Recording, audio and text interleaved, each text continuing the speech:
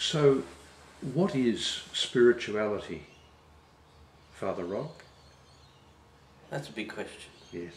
I think the first thing to say about that is everybody has a spirituality, whether they call it that or not, whether that expresses itself through traditional, institutionally religious systems, or whether it's a more personal thing. Human beings have this sense of otherness that is naturally in us, and so I think spirituality is the way in which we experience the other, whether we call that God or the spirit or even the transcendence of nature. Our spirituality is how we experience the other that surrounds us, and have a sense of otherness. And I think for a healthy second stage of life, we need to develop a deep appreciation of otherness. It's indicative, I think, of the crumbling of the container, when we can get a deeper sense from the contents to the rest of creation, and beyond. I know that sounds all a bit nebulous, but no, I don't think so. Our everybody has a spirituality, and I encounter a large number of people who will invariably say to me something like, I am not religious. Mm. And my response to that is, well, tell me about your spirituality. And they'll say, oh, well, I'm not really into that sort of thing. But then I'll ask other questions like, well, tell me about what brings you joy. Mm-hmm. Tell me how you experience love. Tell me what your desirings are. And invariably when people start answering those sorts of questions, they are talking about their spirituality. Yes. And they'll come to see that they are speaking about otherness. They're speaking about something that is not themselves. And I believe for a healthy human being to exist, there has to be that deep appreciation of the other.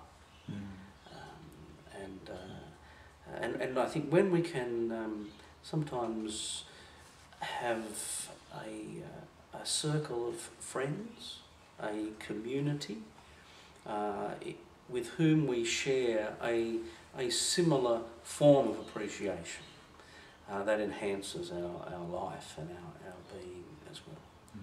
So spirituality in all its forms is a very important part. I think especially in the deepening of our second stage of life.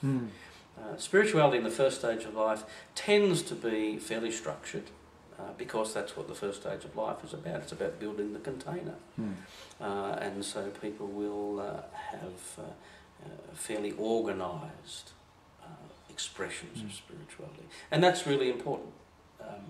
One of the important things to acknowledge is that the first stage of life is important, and the building of the structures is very important.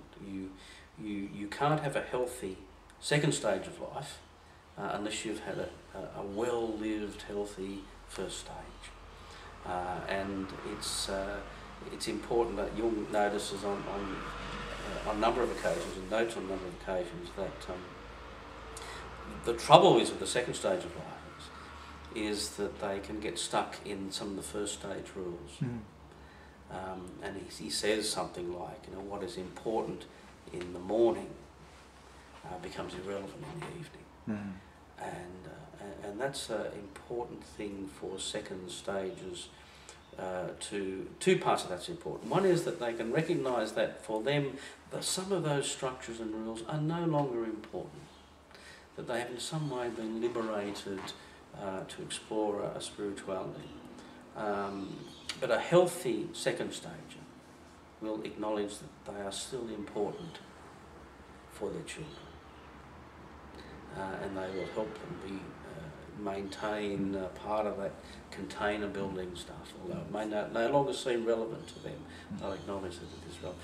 So a healthy spirituality is able to, I think, engage on a number of levels as we enter the second stage of life. We don't try and tear down the first stage for others who need to be there. We'll help them to journey through that. So spirituality in all its forms, there isn't a human being without it.